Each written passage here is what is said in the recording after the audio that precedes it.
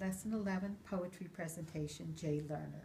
The poem I have chosen is Stopping by Woods on a Snowy Evening by Robert Frost. It's one of my favorite poems, and I think it speaks to all of us who have heavy obligations and long for some time of rest. Whose woods are these? I think I know.